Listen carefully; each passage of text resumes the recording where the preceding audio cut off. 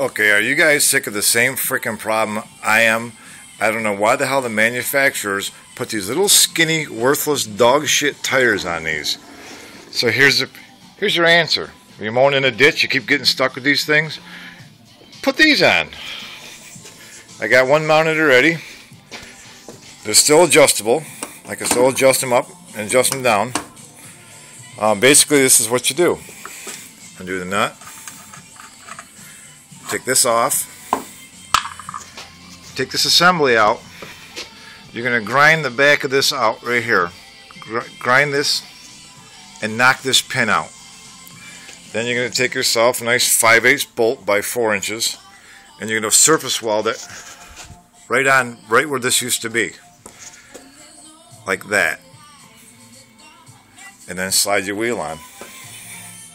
I use nylon lock nuts so they won't unwind when you're using it. And that's it. I should be able to baja through my ditch like a monster truck now.